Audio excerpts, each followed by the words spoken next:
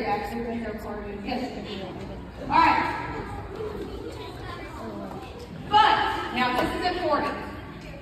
The Bible says, a Samaritan. Everyone say, hey, Samaritan. There's something you need to know about Samaritans. The religious people that went to the temple and loved God, they didn't like Samaritans. When they saw Samaritans, this is what they did. Are you ready? They were like, ooh, you're a Samaritan. Ooh, nope. We don't like Samaritans. Okay? They did not like Samaritans. So here is where the man was. Don't get too aggressive. And when he saw him, see, sure you see him. All right, you see him. Listen what happened. He had compassion. Everybody say compassion. Boys, say compassion. Girls, say compassion. He had compassion. Oh, I forgot something. Okay, play that. Go back. We got started. I forgot something. All right, gotta keep it. All right, this is your bag, Samaritan. All right, here we go. All right, ready? So the Samaritan, we don't like you, comes walking down. He sees the man. He has compassion. Turn around and say, I feel compassion. Now you might be thinking, Miss Stephanie, what is compassion? I want you to listen. Here, hold my Bible. All right, I want you to listen carefully to this. In Ephesians 4:32, there is a verse, and it says, be kind to one another, be kind, tender-hearted, forgiving one another. Now you might be thinking, Miss Stephanie, what does that mean? Well, when you think of tender-hearted, tender means it's soft, it's moldable. You see, when we have meat, okay, and some chefs, when they cook like steak and good meat, the meat will come out, but it's hard. It's really hard. So they have to tenderize it, and they have to make it tender. Now, work with me here. I'm going to use this one, okay? This is a hammer, but chefs don't use hammers. They have these little mallets that they use, and they have little pokey things on them, and they sit there and they just beat on the meat, and it makes the meat tender, and they tenderize it. When you go home today, at dinner time, I want you to say, Mom, do you have a mallet that tenderizes? Okay? And she's going to be like, wow, Mom. And you're thinking, wait till you see my big pancake. And so, chefs take this, and they pound on that meat, and they make it tender and soft, so that when you chew it, you're not like, do you guys ever do that? You're chewing meat so long, and it won't get soft, so you spin it in your napkin and hide it. Because I can't ever get it to chew up because it's so hard. Now, we got smart. Are you okay with that again? You still alive? Okay, good. Now, look at this. See this right here? When you go to the store, because people got really smart, they made this stuff that you can put on the meat, and it's called tenderizers, and you can shake it on there, and if you rub it in really good, that tenderizer will make it tender so that when you chew it, it's soft. Now, here's what happens. Okay, here's what happens to our hearts. Sometimes our hearts get really hard. And when we see people that are hurt, when we see bossy people, when we see mean people that are hard to love, our hearts are so hard, we're like, the priest and Levite will walk by and say, well, you know what? You should have been mine. You know what? You should have been there. You shouldn't have done that. And our hearts are hard, and we don't have any compassion. We don't have a tender heart. But boys and girls, the Bible says, look at this, Stephanie, be kind and tender-hearted.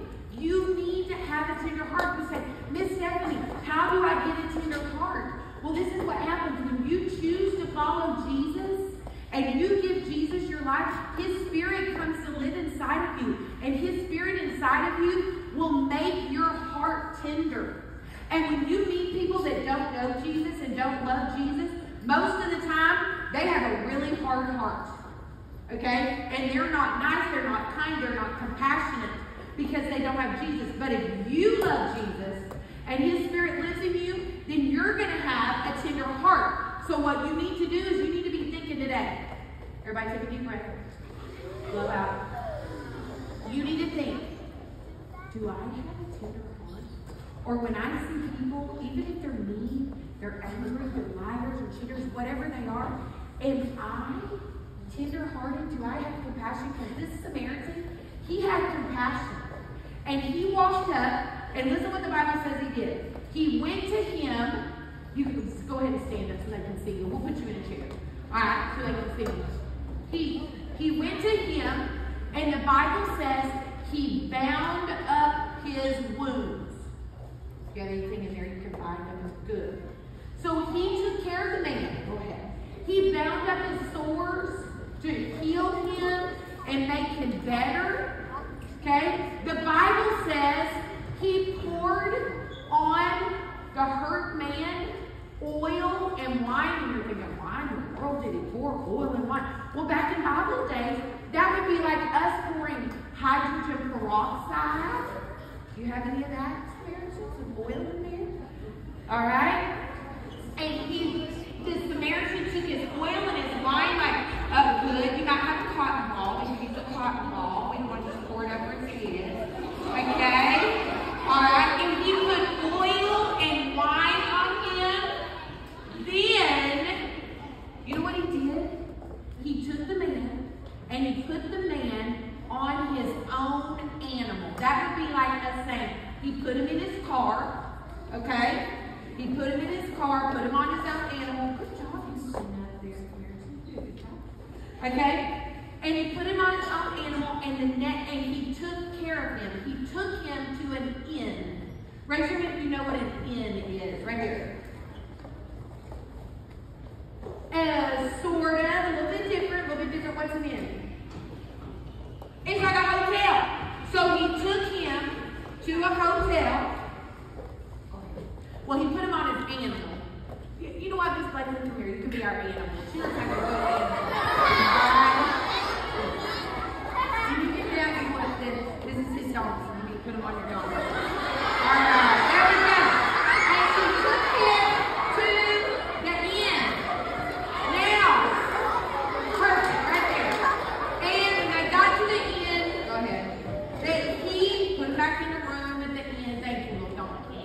Alright? And he took care of him. You took care of him. He probably fed him. He probably fed him. He made sure all of his wounds were taken care of. And then he slept there with him to make sure, probably to make sure he didn't die that night. You guys, this man is giving up his time. He's giving up the things that he has. He's doing everything he can to help this poor man, right? And then the next day, he gets up and goes to work. Well, he leaves. Okay, I'm assuming he went to work, but here you go. All right? And the next day, he took out 2 denarii. Okay, that's like a day's worth of work. And he gave them to the innkeeper. Because I worked on them. Thank you. And he said, take care of him. And whatever you spend, I will repay you. Wow, awesome. Say, I will come back. Perfect. I think it's possible. Probably all of that. Thank you. Okay, perfect. So you can prove that it's to be a neighbor. Young man, yes. The Samaritan, how did he prove it? He didn't just say it with his mouth. How did he prove it? He took care of the injured man. Now, here's the question. Put your hands in your lap. Put your shoulders, head, clap your tongue. Hands together. Which one of you will prove in the month of February to be a neighbor? Which one of you will prove and say, I'm going to love people when they're mean? But I'm not just going to say I'm going to do it. I'm going to prove it by my actions. Which one of you would say, I'm going to prove to be a neighbor to people that are kind of stinky? Because sometimes that's hard. I'm going to show them love by my actions. Here's a tough one. Who's going to prove to be a neighbor at home with their brother and their sister? Because the Bible says love one another, but here's the thing you have to know. In order to prove it, you've got to be kind, tender-hearted, and forgiving one another. So listen very carefully. I have rewritten words to this song that some of you don't like, so don't say but just listen carefully and see if you can notice the new word. And then we'll be good. I'll prove my love to you.